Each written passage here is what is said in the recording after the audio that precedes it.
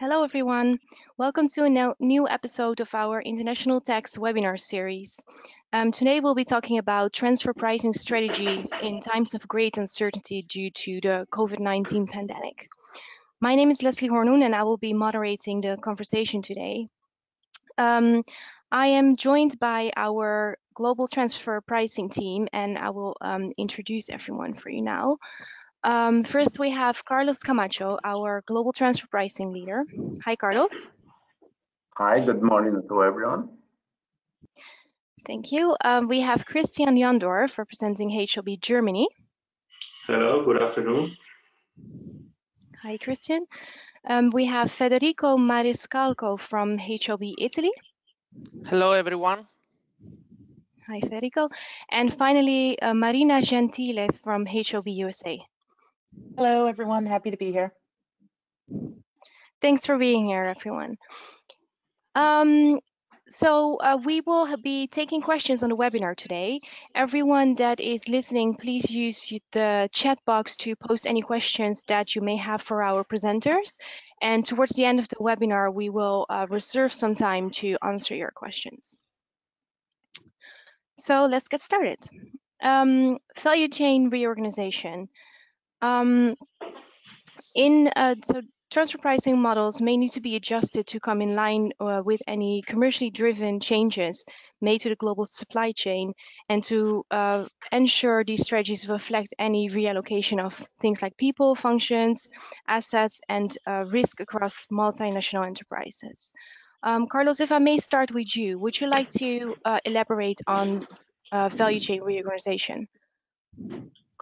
Yes, thank you very much. I guess one of the things we have to all acknowledge is that one of the biggest challenges coming out of this pandemic is basically the need to reinvent way of keeping up as competitive as possible within the business environment. This will have to be led tax-wise by the analysis of the value chain and the organization and restructuring of this value chain that is one of the main columns of the TP models today after the issuance of BEPS, which in fact, one of the main question marks is whether or not BEPS is going to accelerate, BEPS is going to be just slow down as a result of the need of the world to get used to the new reality. And of course, the alignment of the supply chain is going to have a twofold approach. One is the natural economical realignment of the supply chain. There are several suppliers that are not going to be in business once we go back to our regular, so-called regular activities. And then we'll have to resource and refine the value chain supply, and the reflection on the reallocation of the people and their other functions is going to be also another major challenge of keeping up businesses after this economical shock.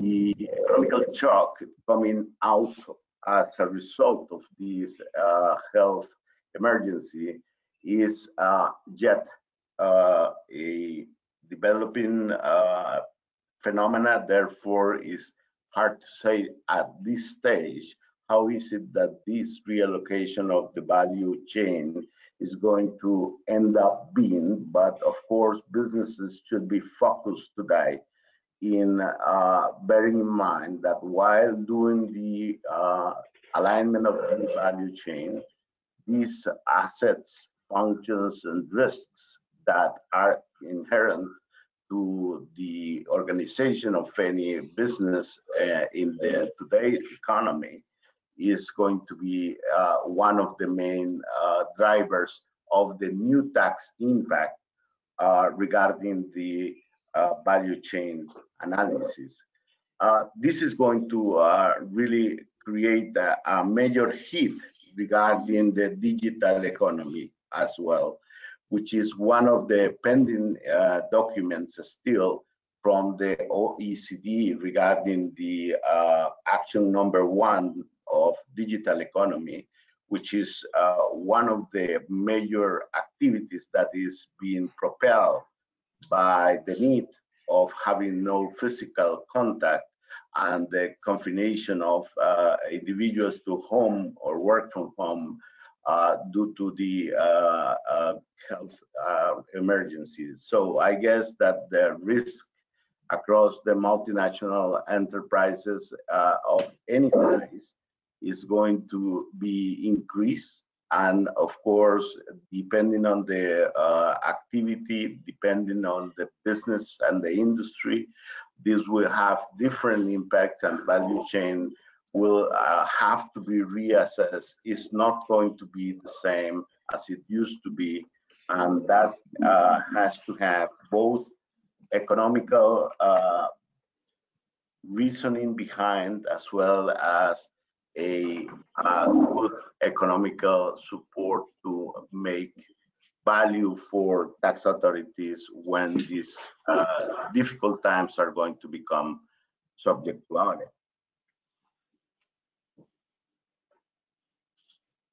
Yeah, Carlos, Marina Gentili here. I think that's an excellent point. And, you know, the main theme is everyone is really going to reorganize in one way or another, you know, depending on the degree. But I think in times like this sort of global disruption, it brings to light, you know, sort of maybe weaknesses in the organization that, or things that can be improved in every organization. So as, you know, companies start to kind of realign with the changes of the times, you know, the transfer pricing needs to reflect that as well. It can't just be same as last year, same as it's always been.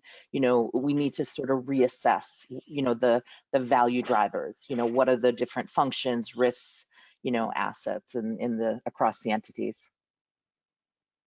Yeah, that leads us to the point of whether or not the OECD should be working on a chapter 10 of the guidelines regarding the how to treat these absolutely extraordinary situations that are not reorganizations of will, but reorganizations of need. Right. You know, I think we're going to see tax authorities quiet on the subject. OECD might step up and get some guidance out there, but I think, you know, I think historically the trend seems to be okay, business as usual until the taxpayer steps up and, you know, argues some kind of adjustment or not normal case of operation, or, you know, some kind of difference that should be accounted for. But we'll see.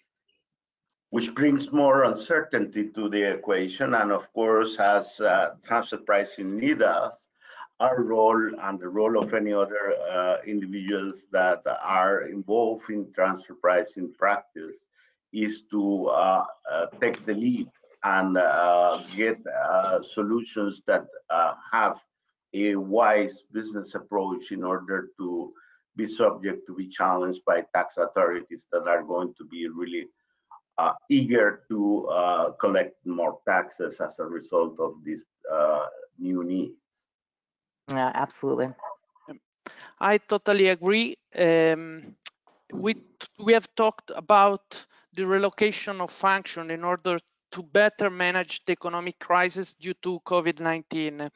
And I would like to outline that in such cases, multinational enterprises should to evaluate which are the impacts in terms of function relocation, and if the relocations could be considered permanent or not.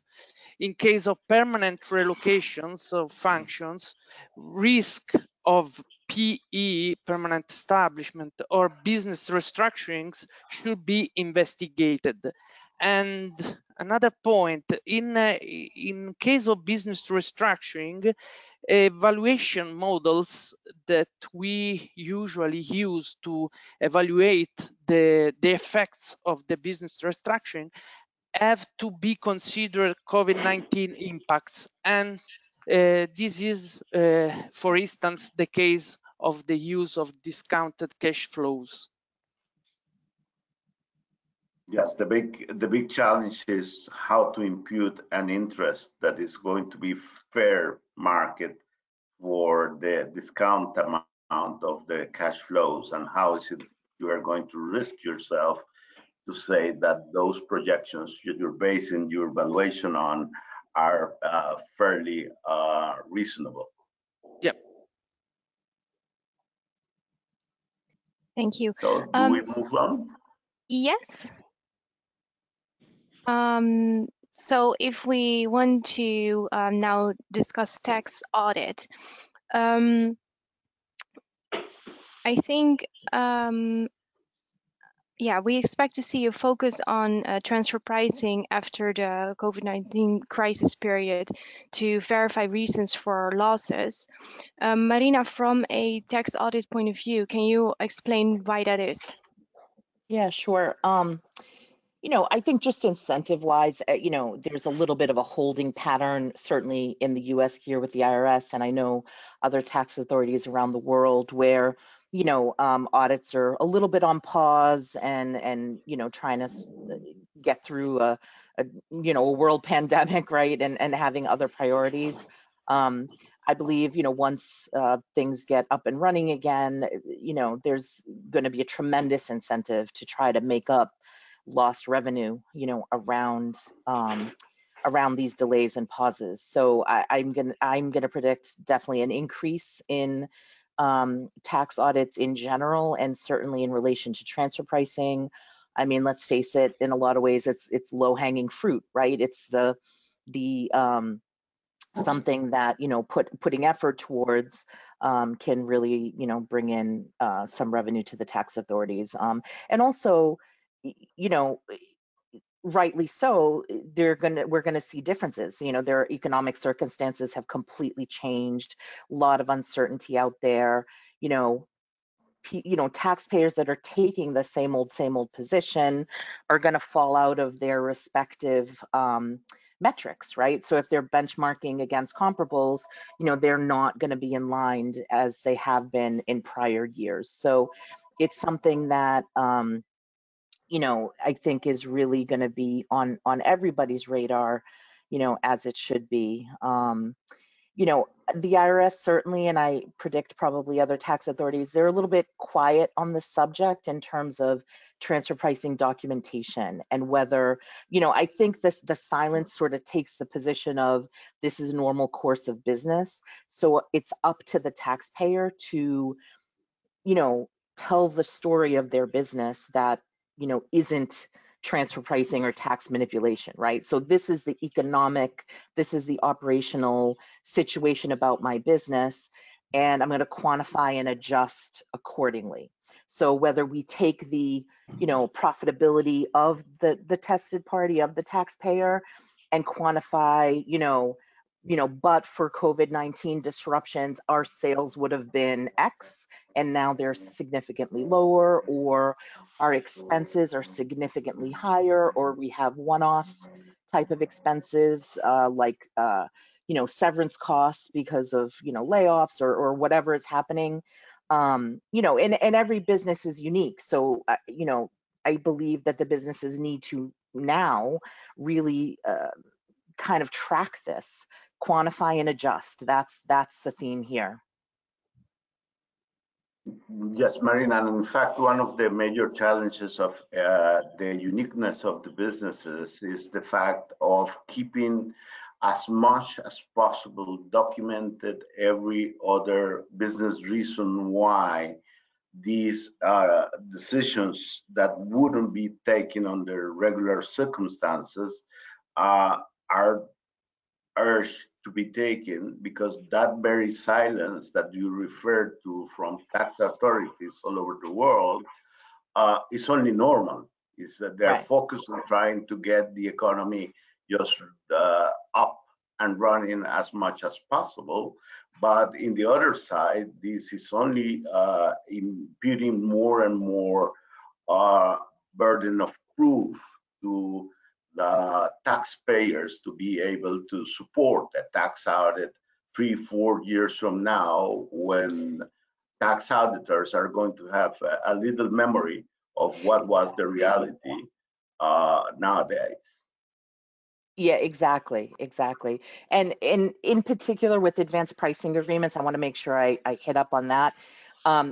Actually, the APA office in the US did come out pretty quickly with some commentary on the fact that, not every APA is now uncertain, and sort of proposing that the onus be on the taxpayer to propose some kind of adjustment if an adjustment is needed, or special circumstance, and actually saying, why don't you look back to 2008 or other years where there was a bit of an economic downturn, and how were things handled during that time. So I thought that was actually very interesting. Now, the APA program in the US it's a voluntary program. It's very different than the IRS audit function. So it's just specific to taxpayers that have volunteered to be in that program and get that tax certainty and that transfer pricing certainty. But Yes, also in Italy, APA program is voluntary, but could be a useful instrument if a multinational enterprise is going to define a certain TP policies in fiscal year 2020. And another point regarding APA, regarding the APA already in place, because due to COVID-19 pandemic, these APAs might be renegotiated if previous conditions are not in line with the current economic situations. Well, maybe one point from my side. If we talk about tax audit, we could put this topic into a broader context. If we go one step back and look on the situation of the states worldwide, if we look on the necessities of the companies, but also of the states, then what do we see? I think we cannot talk about transfer pricing after COVID-19 without thinking about the future fiscal and budgetary policies of the states. And the necessities of the state revenue will massively influence also the view on transfer pricing. And maybe it's there's a coin with two sides. The first side of the coin is that a state tax policy has to create incentives for the economy to grow, meaning not necessarily meaning lower tax rates, because they do not help if you make losses, but maybe better circumstances for temporary loss compensation and so on, or better rules for investment depreciations and so on. This is, let's say, one side of the coin, where the state shows itself generous to the taxpayer with a certain goal, to the objective to make economy run again. The second side of the same coin is that all this at these subsidies, state aid must be financed, and the crisis so far has serious consequences for the public budgets, and all are negative. Revenues are falling, expenditures are rising, short-term work unemployment, and so on. And what will this lead to in tax terms? One point is that we are very likely to see that the state will reach into the pockets of the citizens. Let's say solidarity taxes for higher earners, that's maybe the private side of tax. And if we come to corporate taxation, the state have to find out where can we gather money, where can we collect the money. And there we are at the point.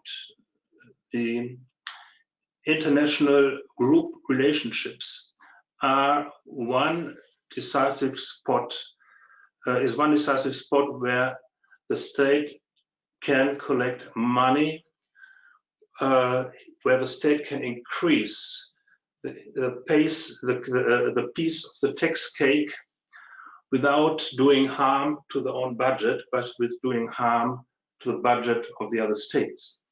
And that what I expect is that the countries, the states, will play in future a very aggressive role in order to gather their piece of the tax cake. And in terms of transfer price, we can foresee that we have big negotiations in order to settle the tax cases, and in order to negotiate with one authority and the other.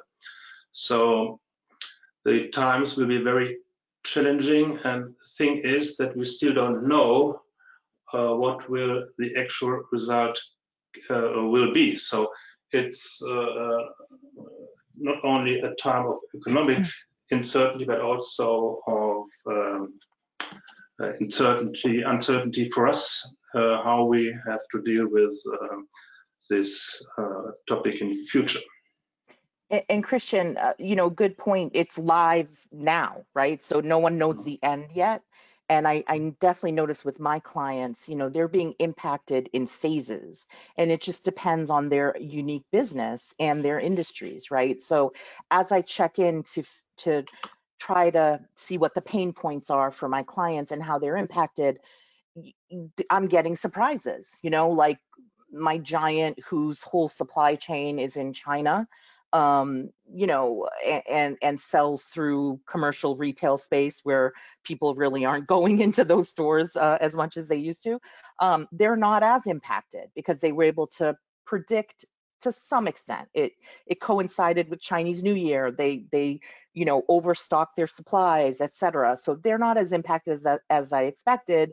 And then other companies, are impacted in different ways. Some just completely shut down. Like I have a lot of music industry clients. Well, they depend on live gatherings and, people to congregate and musicians to, perform concerts or festivals. And that's just not happening right now. So I think that's why the guidance is also slow, is it just it impacts everybody differently. So. Thank you, Marina. Shall we have a look at comparable benchmarks? So if I understand correctly, like publicly available data for comparison is not available at real time, right? Which makes it a bit more difficult to make an accurate comparison. So Federico, if I may direct this question to you, can you explain what that means for transfer pricing? Yes, of course. Generally, under normal conditions, one of the most used methods around the world to test an intercompany transaction is the TNMM method. This method is usually applied using the multiple years approach. So in other words, looking at the average of the comparables results of the 3 previous years. Considering that, as you told, public available data for comparables are not available in real time because depend on the balance sheet of the company, when we will test the fiscal year 2020, we will have a time lag of 2 years. So having said that, it is obvious that if we will test the fiscal year 2020 in a traditional way, so using the 3 years period 2017-2019, we will obtain a distorted analysis significantly far away from the arm's length principle. This because nowadays we are living in a pandemic situation that have a very big impacts on the company's economics. In order to align the analysis with the actual economic conditions, we may adopt three kinds of approaches. For instance, including loss making in the comparable sets. From an Italian perspective, generally, tax authority exclude comparables from the comparable sets, the loss-making comparables. And another approach could be choice from a different period of time, or another could be applying specific adjustment to the final sets. One of these could be towards the 25 percentile of the interquartile range. However, it should be always kept in mind that the OECD guidelines are clear in maintaining that the need to perform numerous of substantial adjustments to key comparability factor may indicate that the third-party transactions are in fact not sufficiently comparable. Which is going to lead us to the major challenge on how to justify the way that the comparability is going to be challenged during this time, and not only this time, but also the time to come, because 2020 is going to remain within the range of the 3-year period that you just mentioned, Federico, and it's going to really affect the average of the comparability for the years to come as well. So it's not only 2020 compliance that is perhaps one of the first effective years, but all of a sudden, this is going to have a long-term impact, because 2020 may or may not be discarded for certain industries. We're talking about those industries that are losing nowadays, but there are industries, and Marina just referred to that in the previous note, that are making a huge amount of money. Those that are producing anything related to either real or perceived help for the health issues, health products are becoming very profitable. The market is absolutely disorganized and totally coming up and down based upon the demand that is absolutely affected by the panic other than the reality. Therefore, those that are making huge amounts of profits are also going to face the same problem. And those are never going to see these profits ever, perhaps, unless there is another pandemic. So really, the unique and the uniqueness of the approach to how to really make the comparability of the benchmarks is going to be a harder documentation process that is just not going to limit to go back to the databases and make the benchmark as business as usual. Right. We need to, it's an excellent point, and we need to just probably be a little more creative in our approach. You know, is a 3-year outlook enough for this industry, you know, at this time? Do we go to 5 years? Do we go to 10 years? You know, how do we capture this industry in normal times? And that's, you know, again, unique to the different industries. And then, you know, excellent point about, you know, just like the companies that are will be having, you know, more severe losses during this time, there are companies that'll be having unusual profits that are not normal either, right? So it's really interesting because you know, comparability to the benchmark firms is you know, it's a bit of an imperfect science to begin with, right? It's about, you know, functions, assets, and risks, and you know, how that works. Do we need to try to get tighter ranges? You know, to product comparability become more important during this time? You know, so many questions that come about, and one of the big things that I see is, with my bigger companies, they have this sort of hub and spoke, transfer pricing mechanism, where the entrepreneurial risk taker is the one entity, the IP owner, sort of lives and dies by the, the success of the company. And then there are service providers, in various aspects in places of the world. And they're the lower risk, net cost plus markup type of returns or targeted operating margins. Well, low function and low risk entities, it doesn't mean no risk entities, and we need to look at that again and say, why do they get a set positive return when the entire global organization is suffering?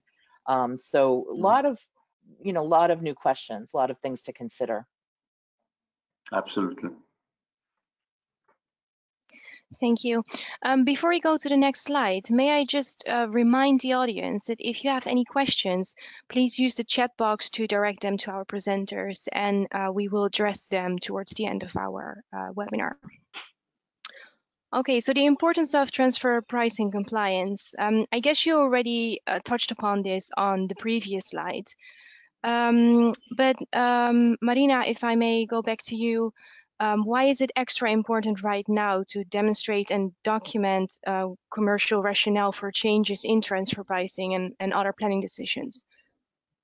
Yeah, well, I think we spoke a little bit of this, but just to get into a little more detail, certainly I do believe that audits will be up. And I think, transfer pricing will be more scrutinized than it has even in the past. And, if you think about it, it's the taxpayer that needs to drive the discussion. I think that the IRS and the other tax authorities will be quiet on the subject. I think they'll sort of take that business as usual approach around it. And so it's up to the taxpayer to present their position and, their unique situation. If you think about it, transfer pricing regulations, the goal is for the tax authorities to try to present that, differences in tax rate, the arbitrage in internal pricing, to try to, impact their overall tax rate. And, the internal pricing should be, of course, market rate, arm's length. And this global pandemic, though it will impact the profitability of the firm and the transfer pricing mechanism, it's not unique to any one country, any one company, well, country as well, but any one company, and it's not driven by any one company so that they could solely profit from it. It's just by definition, it is not the taxpayers doing, right? They have not tried to manipulate their taxes or their, through transfer pricing. So I just think that it's not business as usual, and it's up to the taxpayer and their advisor to tell that story, that operational story. Here's the impact of this global pandemic that we could not predict, nor rally to try to, mitigate, right? Who can change their supply chain quickly? Who can, their companies have not been able to minimize the impact, as much as they would like to. So, and by the way, that goes the same for tariffs, right? The giant tariffs that were imposed, those are political driven situations. Taxpayers should not be penalized for that. They should not be punished for that. But again, it is on the taxpayer to say that and to present that story, because I believe the tax authorities will take that business as usual approach, and not even in a deceitful way or but practicalities. We've been saying this whole time, it depends on the industry, it depends on the business. People are, companies are impacted in different ways. So there's no one way to say, oh, do X, Y, and Z, and then it'll be fine. So taxpayers need to present that and capture that and move it forward. There is no single recipe to really summarize that, and I guess that there are several points to pick here. One of them is perhaps the new approach of tax planning. tax planning is a new challenge for all tax practitioners around the world because the first step to think out of the box is that tax planning under the survival kit of COVID-19 is to really be able to document as much as possible, best way you can, this unique situation to get ready to go to court, because this at the end is going to be discussed in the courts, and that, depending on the legal system, may take too many years while the case is acknowledged by the courts and once the depositions take place in the courts of several jurisdictions. Therefore, is one of the first tiers of the new tax planning approach regarding this very critical point in life of enterprises is to have good documentation, a good business reason behind the decisions made to keep on the business under the COVID-19 situation, and also the preparation of the compliance on the three-tier approach should be always acknowledged as an approach from the bottom to the top and not from the top to the bottom. In other words, the OECD recommendations regarding the three-tier approach, the local file, the master file, and the country-by-country report shall not start from report at the end and then see how do I document my transactions, even on a little subsidiary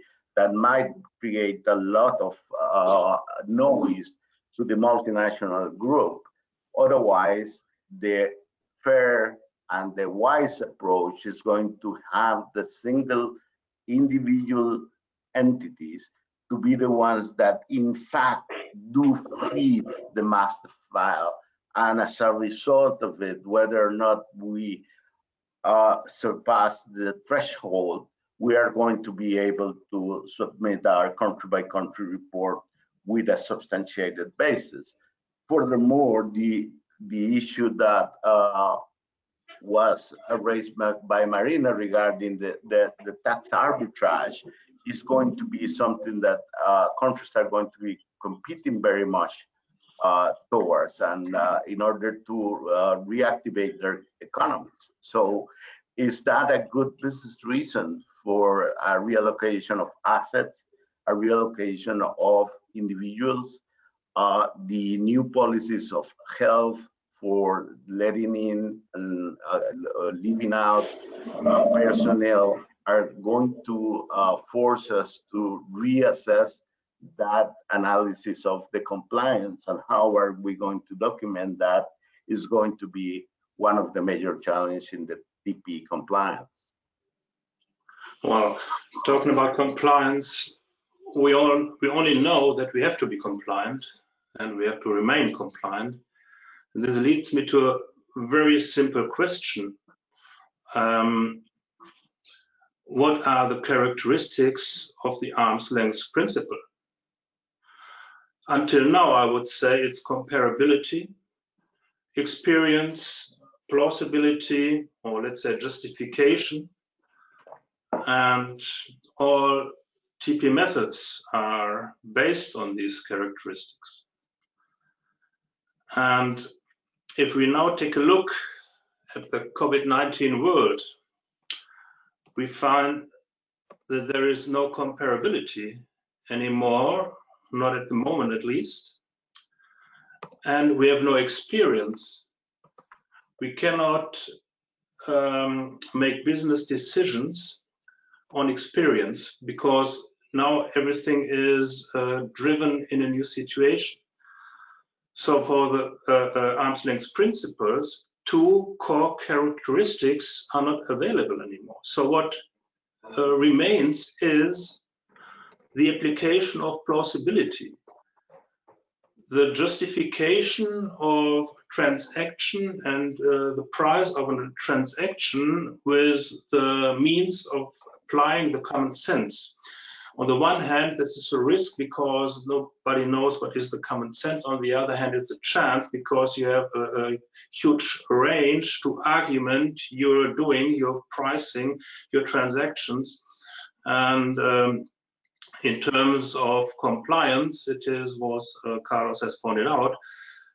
You have to take care that you document all steps that you do in order that you can show that you are plausible and you can justify what you do, because the other tools like comparability are not available at the moment.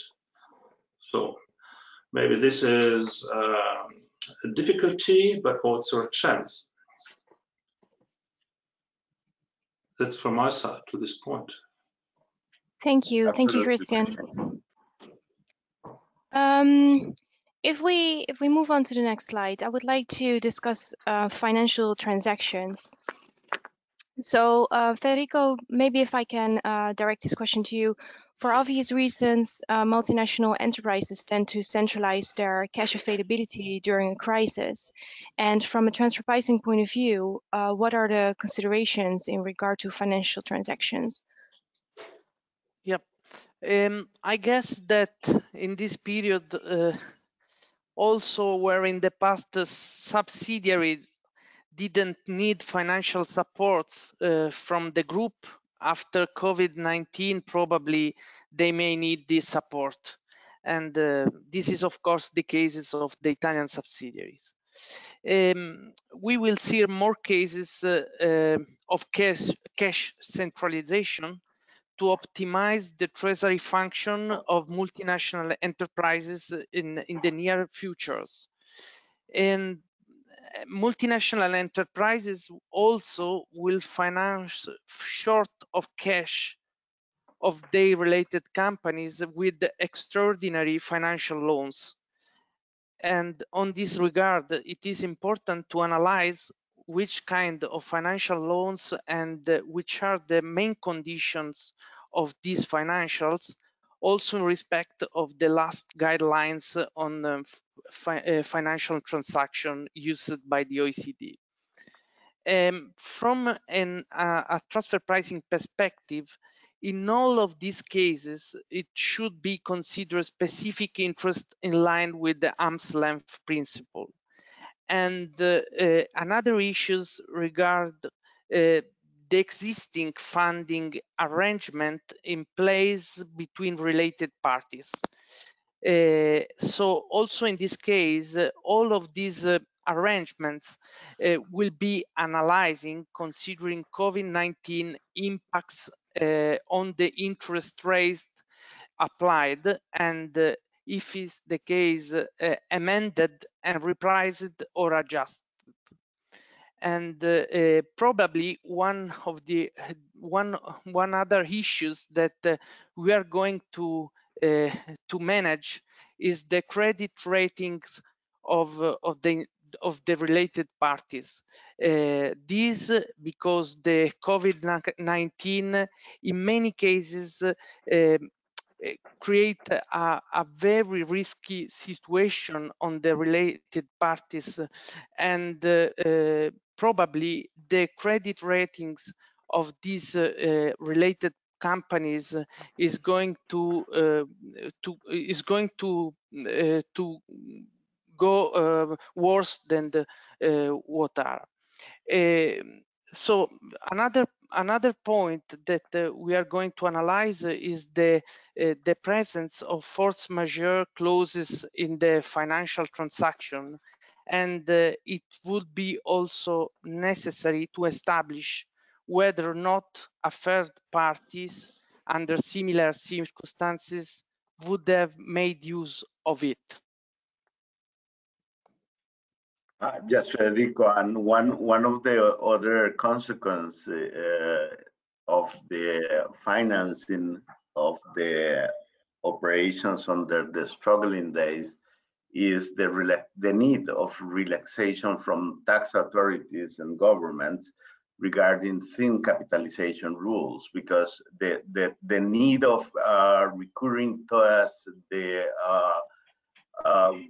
intragroup financing versus the arms third-party financing will immediately hit the rules of thin capitalization rules and the allowance or limitations of the deductibility of the interest coming out of the related parties.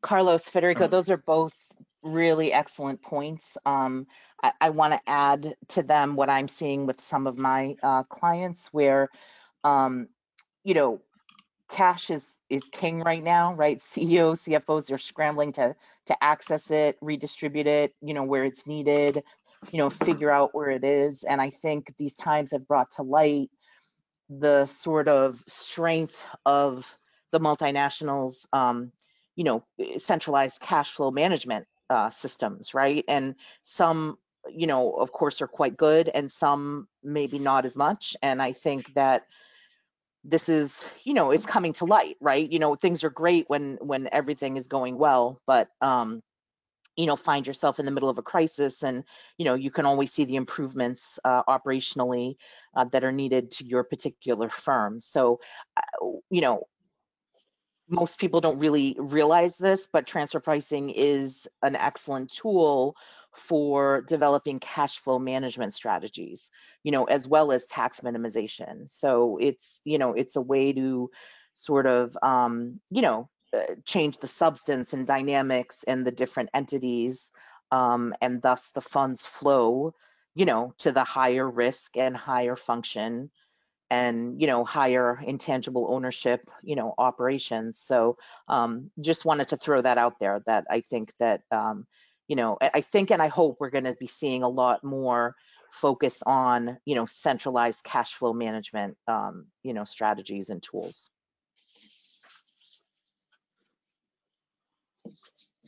Thank you, Marina.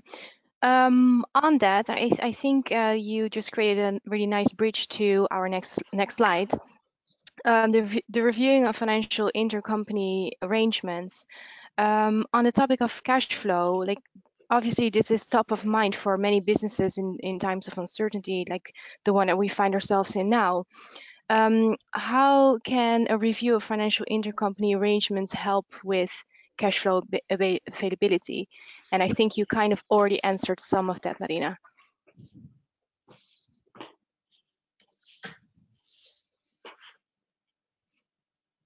Or maybe someone else would like to take that one.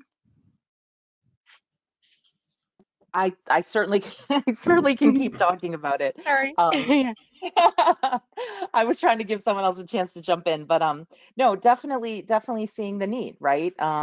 You know, organizations have different levels of sophistication in those areas, and you know, I think, like I said, it's fine in normal times, but these are not normal times. So, you know, reconsider where your funds are. People are getting realizing that maybe they have too much cash in tax jurisdictions where the government's, you know, it's historically difficult to repatriate funds from that country for whatever reason. Perhaps there's a time lag or delay, or takes 13 months and, you know, you don't have, you know, immediate access. And so I think that from a very high level, you know, CEOs now are getting involved in where is our cash and how do we get to it more efficiently in the future. And I think all, you know, entities will benefit from this experience in some way if they use it as a time to sort of pause and reflect and look at their individual businesses and, you know, see where perhaps some of these weaknesses have come to light and adjust accordingly for the future. Absolutely, and also the cash pooling policies regarding how to minimize the risk of those jurisdictions that you just mentioned, Marina, regarding the likelihood of a country getting a cash control exit for any given reason. Those countries with the sovereignty of currency that is not easy to become repatriated in international currencies, that is going to be a major challenge while we speak about this COVID-19. That's perhaps one of the other risks that will be arising.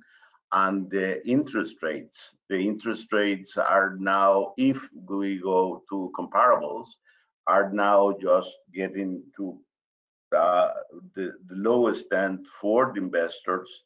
And of course, if that's going to be the measure of the new risk that lenders are going to be taking, is going to be a major challenge for taxpayers to be able to substantiate their documentation in order to be able to really show that this was an arm's length transaction, while arm's length is going to have a reshape or a redefinition under the circumstances of COVID-19.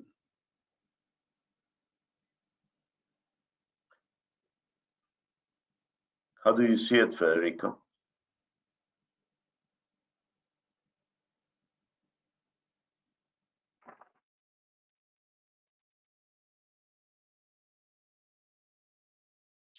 Well, maybe I can add one point concerning the necessity to reassess the sureties and guarantees in financial transactions.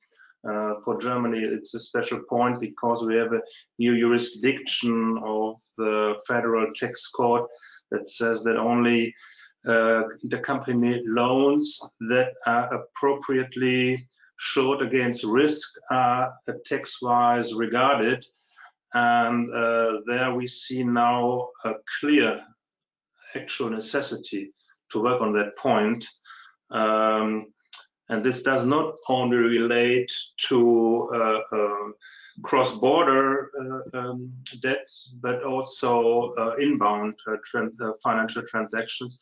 So this point has a specific relationship to the German tax requirements as we see them now.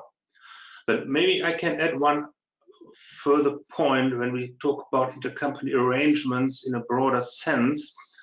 And I want to address the topic that has been mentioned before slightly, is the relocation of functions. We have in Germany a specific legislation that is a sort of exit tax that is triggered if you relocate one company function from one company to another company. And there we have to evaluate so-called transfer package, and this is the value of the transfer package is the price for the transfer function. There I see a real tax opportunity now for restructurings, whether they are Corona related or not.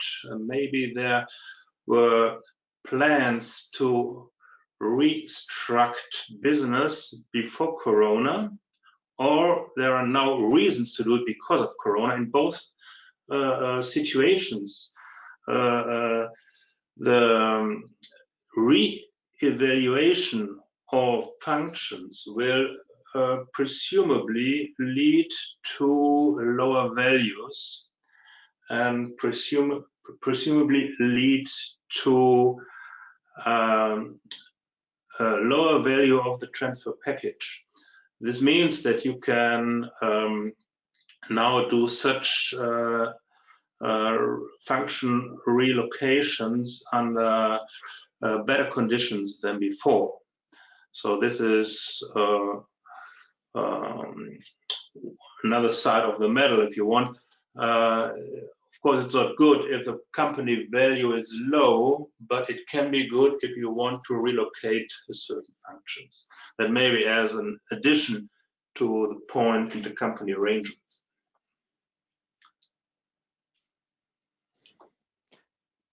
so far. That's a really good point. Oh, Federico, go ahead.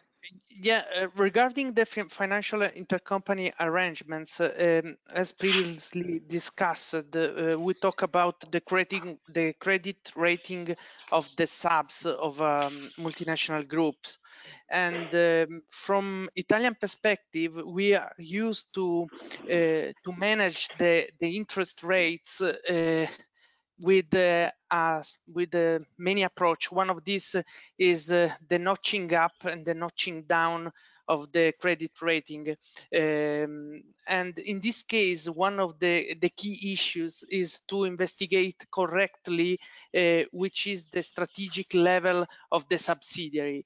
And of course, with the COVID-19 impacts, we will see a reorganization of multinational group, and probably the strategic level of subsidiary is going to change. And one of the reasons why the existing funding arrangement have to be revised and amended is due to the modification of credit rating of these subs. And we of course amend many agreements inside the multinational groups.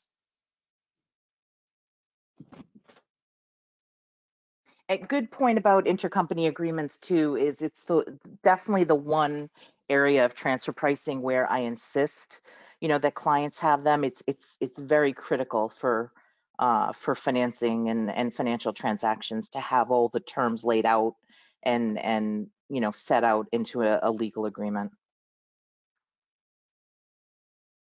Thank you, everyone. We are near the end of our webinar. To anyone, if you still want to post a question in the chat box, please feel free to direct anything to our presenters. We are towards the end of the webinar, so we will address your questions via email. I guess that leads me to say thank you to our presenters today. Are there any final thoughts you want to share? Yes, I guess one of the final thought of here is that the purpose of this webinar is just to create the header of the subject. I mean, we couldn't pretend to cover all matters arising as a result of this new challenging era. And I guess that the purpose we have accomplished with is to let all of our participants be able to realize that this is a subject we have to pay more attention than just the approach of business as usual. Yeah, we have learned that there are still more questions than answers, but if we are able to put the right questions, we will find the right answer. Absolutely. Thank you very much. For anyone who is interested to learn more about transfer pricing during the COVID-19 crisis or any other tax-related resources, please visit our COVID-19 resource hub via hlb.global/COVID-19. And that concludes the webinar for today. Thank you, everyone. Thank you. Thank you. Thanks. Thanks. Bye-bye. Bye.